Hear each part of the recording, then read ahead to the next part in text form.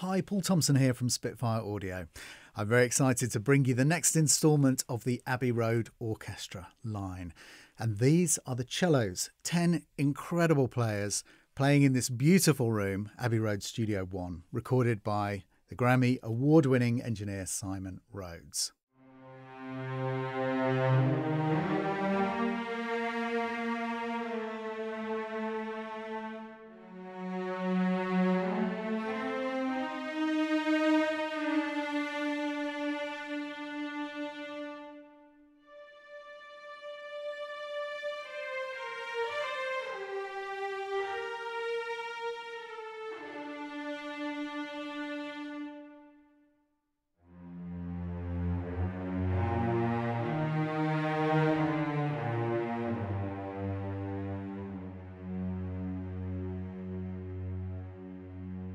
So before we dive in properly, you'll be familiar with a lot of the kind of detail around the library from the first violins walkthrough and information that we've put up. But this is our most detail, complex, feature-rich library that we have ever made.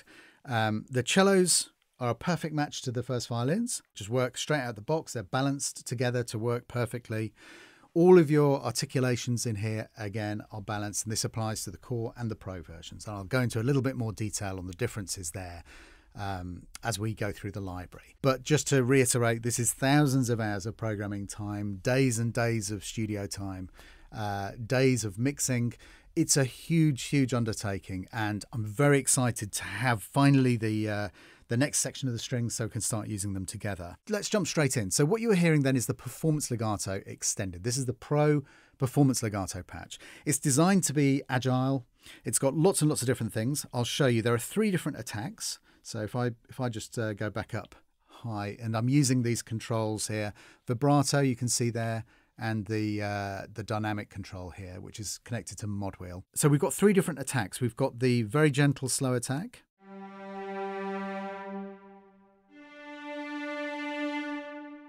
We've got the normal attack. And then if you hit the keyboard harder, you get the marcato attack. When it comes to the transitions, the legato transitions within the patch, everything just reacts to what you're playing. So there are lots and lots of different layers to this, and lots of new techniques of recording legato that we've developed specifically for this library. So if I play with a kind of medium velocity on the keyboard, I trigger one of the dynamics, depending on which dynamic I'm actually operating in. I trigger one of the dynamics for the normal slowed legato.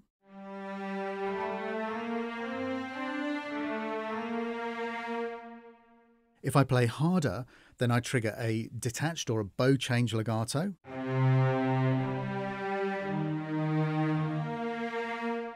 And if I play the second note very gently on the keyboard at a lower velocity, I trigger a portamento. And the way that this works is the portamento and the bow change are graded into the edges of that velocity curve. So when you play at the very softest, you trigger a full portamento, but then as you get harder up to 20 in the velocity range, it gradually becomes less portamento and more slurred. So it's very, very useful. You can always go in and tweak any changes, but it's great for playing live as well. Now, what else is happening? We have a new technique which is called Legato Allegro. And this is a more kind of flowing and active way of playing when you're doing those kind of intervals up to, I think it's around about 1/6. You get this slightly different kind of, slightly more agile allegro legato. Now the release has 4 different settings. So at the very highest setting, I'll demonstrate that, you are hearing the longest possible release tail.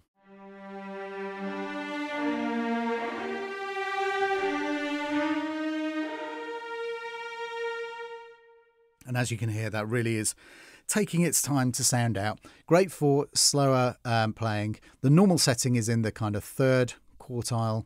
The second one is slightly tighter, and the first one is very tight. Now this tightens everything up in this patch. It's not just the final release. It is actually all of the other mechanics and transitions and everything that's going on within the patch. So if I play now at the shortest possible setting,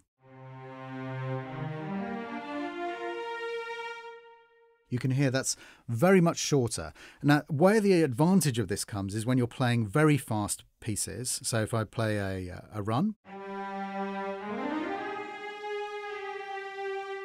then you get much less blurring of the notes, as opposed to if we have, let's say we go up back into the kind of third quartile here, which is the standard, that's the default.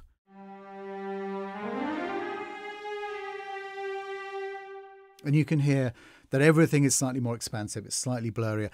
Sometimes you might like that. It's a slightly different kind of sound, but very, very useful to have that control there. And when we move on to the short notes, you'll notice that that control is not 4 discrete settings. It goes in a continuous arc all the way around from the longest release to the shortest. I'll explain that when we get to the shorts. Finally, you'll have noticed the thing that I forgot to mention, which is that you get the short notes in this patch as well.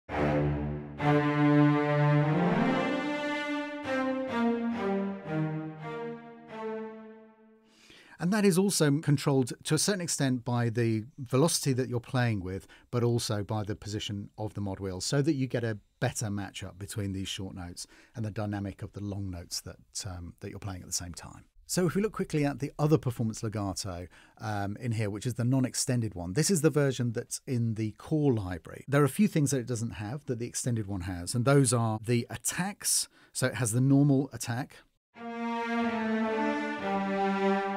So just that standard attack on each note.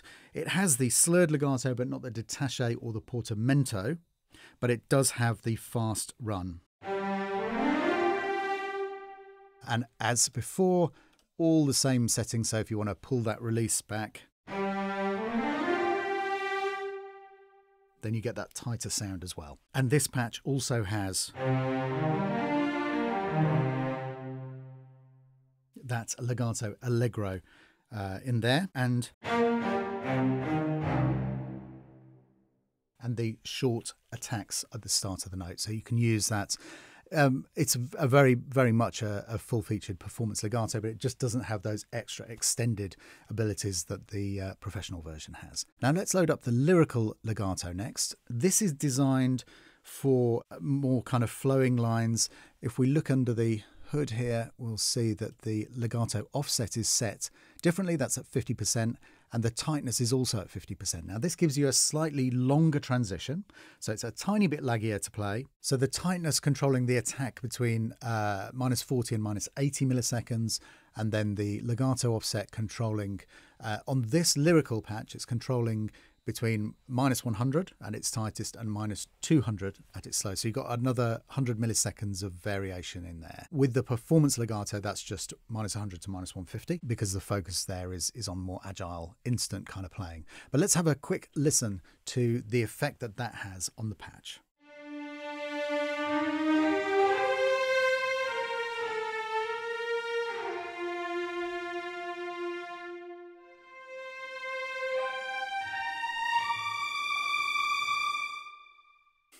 I haven't been up there yet. Wow. Listen to that.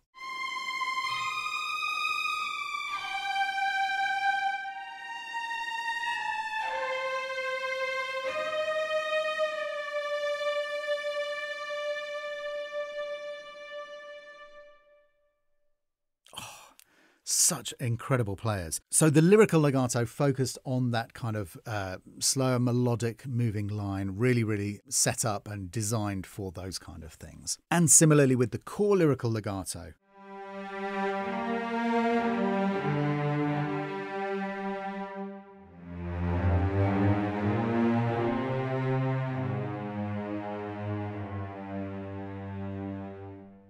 So although in the core version you don't have those portamento or bow change transitions in the similar way with the performance legato, you still get all of the benefits of that beautiful kind of extended, lush sound as you're moving from note to note. So as before, the longs, this is for polyphonic playing.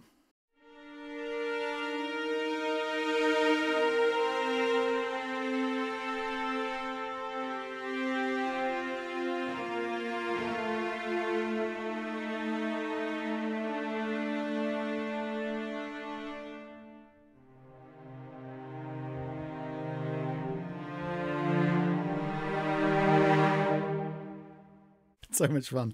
So this is extended in the sense that it has those alternate attacks. So you've got the 3 different attacks on here. And again, one of the differences between the Pro and the Core version. But you do have that full control over vibrato and dynamic. And in all other respects, it's exactly the same. The Flautando, one of my favourite sounds.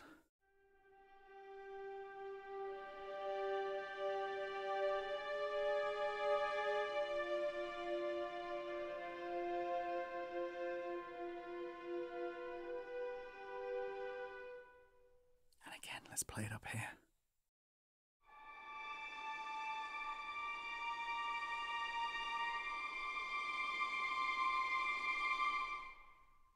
Absolutely beautiful. Absolutely beautiful.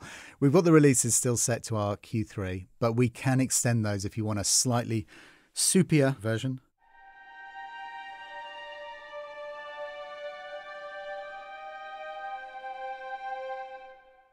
Now let's look at our shorts. So we have the 4, exactly the same as with the first violins, from the very shortest to the longest, and I will play those for you now.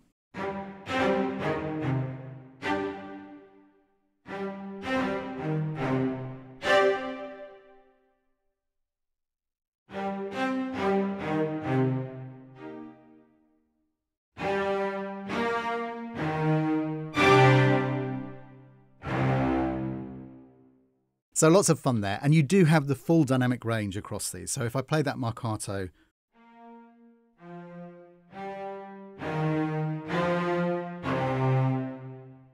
you can hear tons and tons of dynamic range there. And also with these spiccatissimos.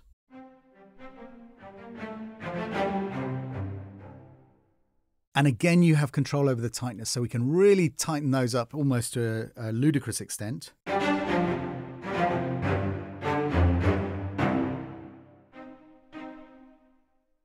Or you can have the loosest, still very, very consistent, but the loosest attack.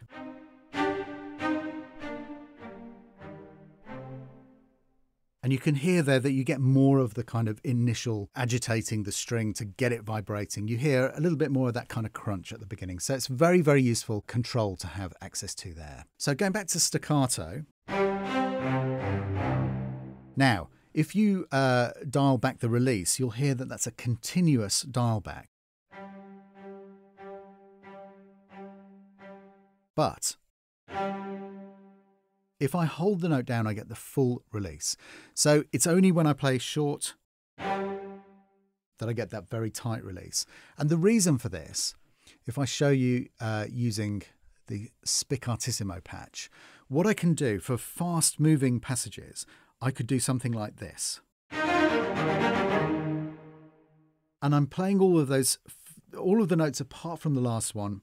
I'm releasing immediately, and that tightens up all of those releases. But then on the last one, I'm holding it down to get the full release of the whole. Again, a really, really useful control there. I'm going to set that back. With the marcato, we get that at exactly the same, and you can hear the full marcato sounding out. And if we pull that release right down, we get those short releases, and you can also see in here they are timed. That connection between those two controls gives us the ability to really naturally control the length of these marcato sounds that we're playing. Now our tremolos.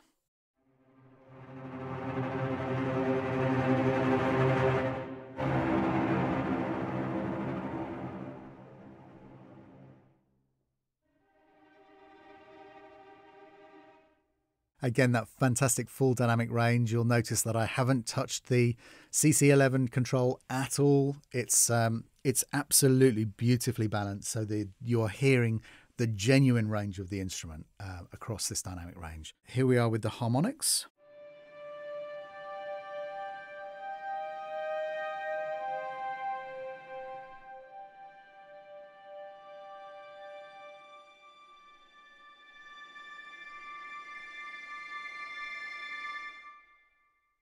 Really beautifully played. And then we're into the fun pizzicatos.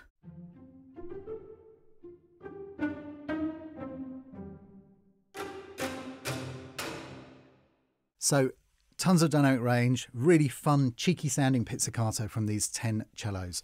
And at the very top of the range, you get that snap or Bartok pizz as well. Col Legno for your striking of the string with the wood of the bow. And these are really, really useful for these kind of ticking tonal sound that tells you that, you know, it just kind of keeps things motoring along, and putting those in, you know, maybe on the first and third beat of a 4/4 bar gives you that fabulous kind of tension. It gives you that ability to kind of mount the tension really well. We've got a fantastic selection of trills here. Standard stuff, minor second. And again, those kind of really lovely major seconds. And these I really love for that. Well, it's exactly that sound.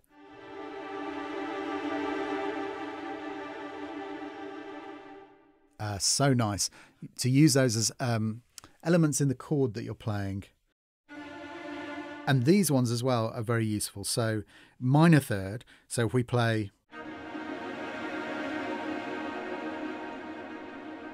we get that fantastic sound, and we can also use the major third to get a different tonality.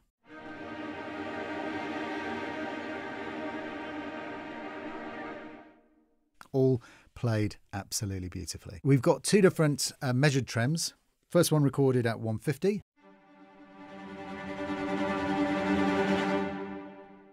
And you'll notice that they're all kind of perfectly timed as you go through the dynamic, but you can use them for these kind of great scattery, sort of almost John Williams-like parts.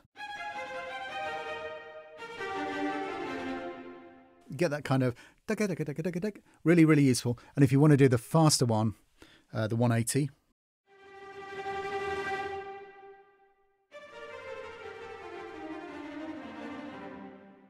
And I'd play that in and then probably tighten it up a little bit on the sequence just to make sure that I was getting exactly just the doubles on there. If you watch the memory as I click through all these different articulations, you'll see that it's going up as I click more things. Now we have this great function called eco load, which means that if I click this reset button here, then it will reset to the articulation that is currently highlighted, which is the spiccatissimo. And you'll see that that's dropped down now. And that is located here in the interface section right at the bottom, enable eco load. And it just means that you only load the articulation that you click on. And that saves a huge amount of memory. So it's really, really useful to know about that. So going back to spiccatissimo, because that's the best way to demonstrate the microphones. I'm not going to go through all of them because I went through them all on the first violins walkthrough, but just to give you a selection of these, we're listening to mix 1 at the moment, which is pretty much the main one that I tend to go for. And then if we listen to the pop main, this is a stereo cardioid mic right in front of the section. Actually, if you hover over any of these names, you'll see an explanation appear in the bottom left. But this sounds great. And that is like a really punchy, in-your-face sound, bang in the middle of the speakers. The pop room, similarly placed matching pair just a bit further out and back to give you a kind of filling in a bit more of the room sound, but still with that perspective of putting the section bang in the middle. So that's quite useful if you want to really mess around with that, or if you want to move the section around the room or anything like that. We've got one of my favorite signals here, which is these beautiful Abbey Road valve red mics. These give you a bit more definition and bring you a little bit closer to the players.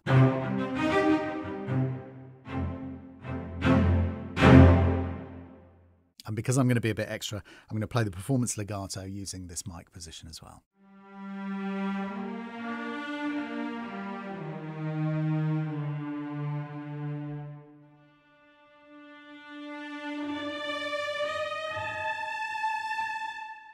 You get the idea. Takes you a little bit closer to the action. It's a really useful perspective there. Back to the spiccatissimo for this section leader position, because I just want to show you the absolute magic that Simon has managed to do with this mic, which is to focus it right in on the leader.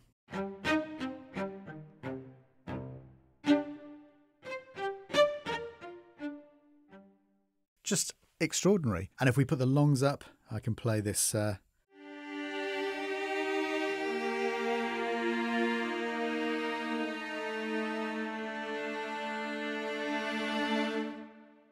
It's extraordinary. It's almost like having a solo. You can hear the section. You can hear the section. So, you know, it will sound like there are other people in the room playing, but it is so focused in. It's just, I find that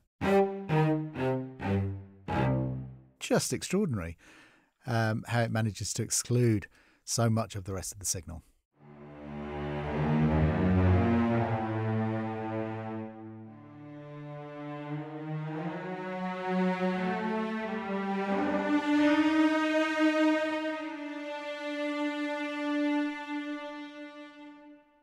Just so much fun to play. What I think I like most about this is that there is a clarity to the sound that I don't think I've heard on any other library. Cellos often sound a little bit woolly in libraries, and here you've got a beautiful, pristine recording. It's so full of life, and you can hear the individual players, you know, these 10 incredible players in London. We've got this amazing sound. The mix is fantastic. The programming is great. It's fun to play. It does everything that you could need it to do. Then the other wealth of articulations, you know, like the Flautando and all of the different short notes and everything like that. So I'm very excited to start hearing what people are doing. Always love hearing user demos. Please keep putting those up. It's great to hear what people are using the library for and hearing some wonderful compositions coming out. And I'm really looking forward to hearing the combination of the two. As I said, perfectly balanced libraries. They'll just work straight out of the box for you. So that's it for today. Thank you very much for watching. Look forward to seeing you on the next one. Bye-bye.